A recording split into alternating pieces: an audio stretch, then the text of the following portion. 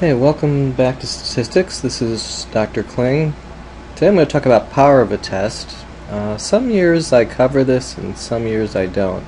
It usually isn't a major factor on the AP. Anyway, the definition of power relates to type 2 error. So we know that alpha significance gives you the probability of a type 1 error, and that's something that you set. That is not calculated. That is not calculated. Instead, it's chosen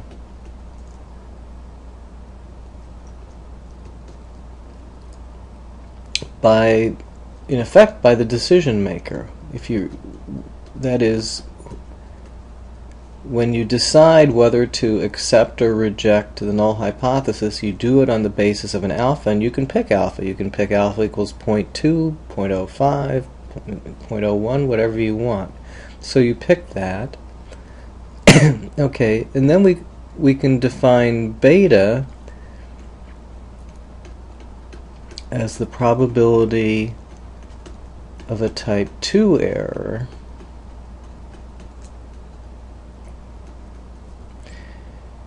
And I'll just say that 1 minus beta is the power of the test. So power then is a good thing. More power is good.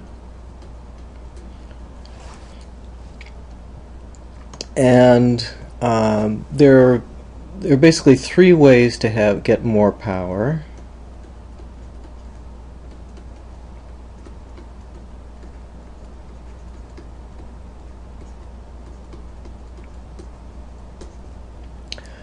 The first is good experimental design.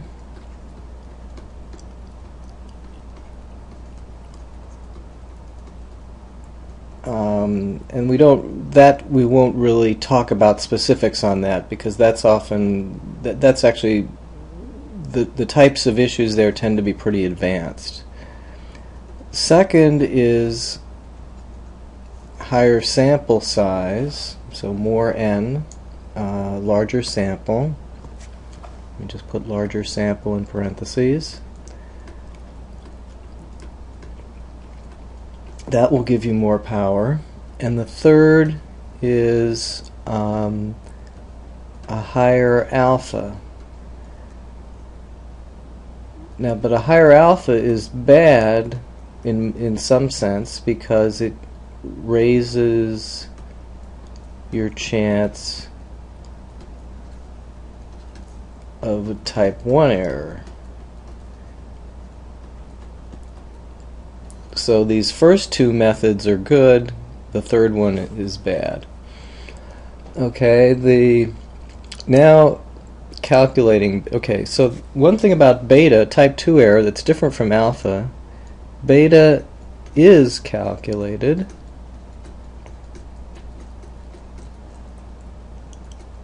And it's calculated using a specific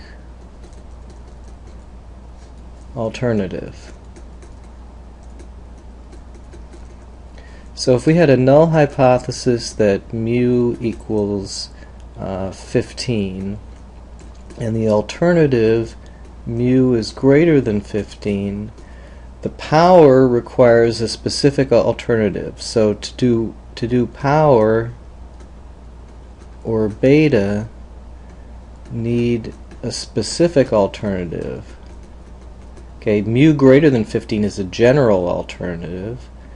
The specific alternative might be such as HA mu equals 20. Okay, and what our strategy will be is essentially beta is the p-value for the cutoff, and I'm going to explain where we get the cutoff in a minute. under the specific alternative.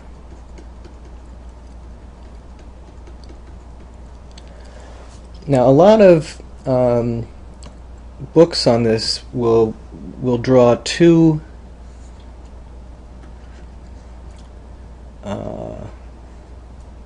sketches next to each other, one with the null hypothesis, let's say 15, and one with the alternative 20, and then they'll specify an area in here that's the power. I think having two curves on the same graph is confusing, so I prefer to do it one at a time.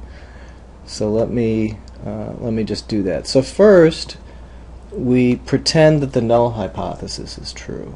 So we do our usual thing, pretend the null hypothesis is true, and then we find the natural units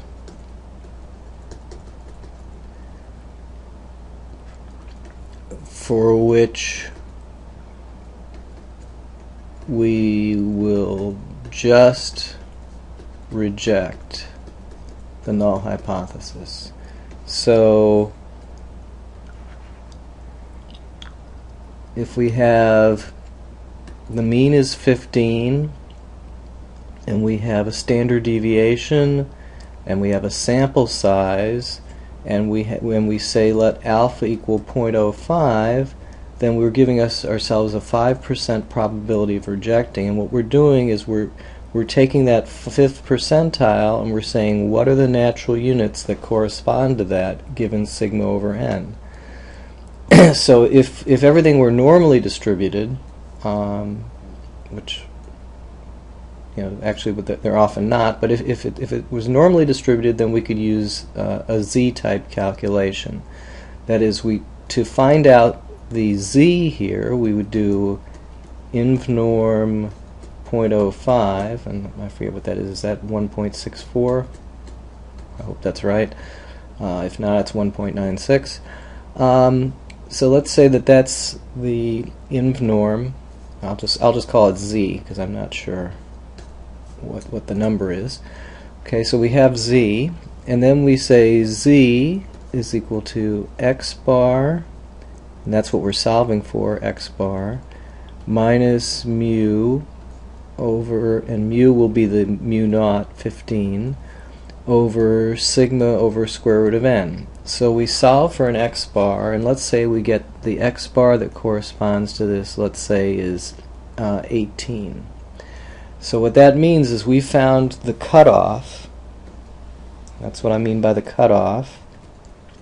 If we get an x bar greater than 18, that means that the p-value will be less than 0.05, and we will reject h naught, whereas if x bar is less than or equal to 18, the p-value will be greater than equal to 0.05 and will fail to reject. Okay, now that we've found the cutoff, 18, we leave this graph behind. Let's not draw another graph on top of it. Let's just, all we care about is this cutoff of 18. And now, sort of step 2, we pretend that the specific alternative is true. So our specific alternative is that mu is 20. And then we carry over this value of 18 as our cutoff, and we ask, in effect, what is the p-value for 18? We act as if the null hypothesis is true. We act as if we'd gotten a value of 18, and we say, what's the probability? Because everything, if we get any number to the left here, we will be committing a type 2 error, because the true value is 20, but yet we will not be to the right of the cutoff, therefore we'll fail to reject even though we should be rejecting because the alternative is true. So by calculating the p-value on this side of the cutoff relative to the alternative, we're calculating beta, the probability of type 2 error. And so that's just a simple p-value.